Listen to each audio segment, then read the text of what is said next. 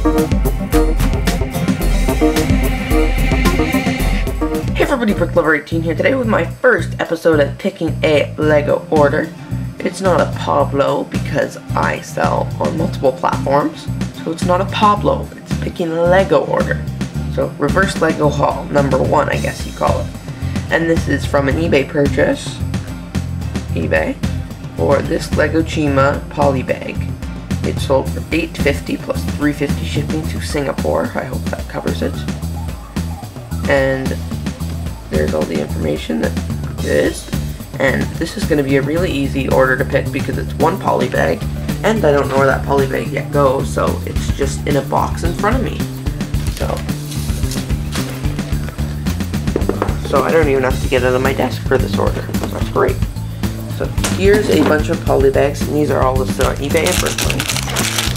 And there's the poly bag I need right on top. But here's just look at all my other poly bags.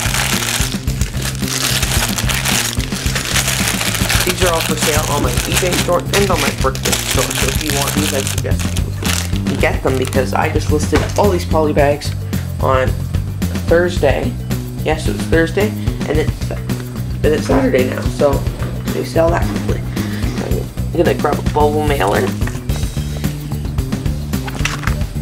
and I'm going to pack this order now. So what I'm gonna do is, the first thing I'm gonna do is I'm going to turn to the drawer beside me. I'm gonna open it up. I'm going to take an order sheet, thank you order sheet. I'm gonna need one of these. That's all for this drawer.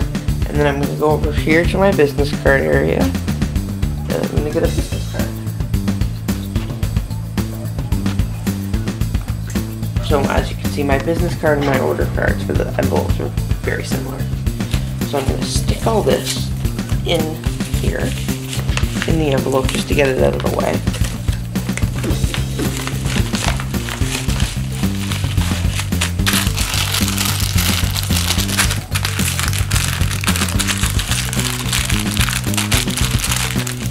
I'm going to fold the poly bag up just a little bit, just so it actually fits in.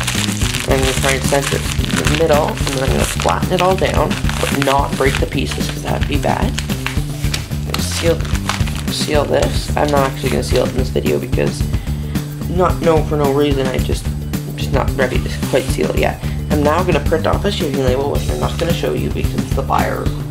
I don't want you to see their address. And what I'm going to do is I'm going to put it here. I'm going to print it, cut it, put it here, and I'm going to use this tape that's in my drawer, and I'm going to seal it. And on the very back here, I'm going to write this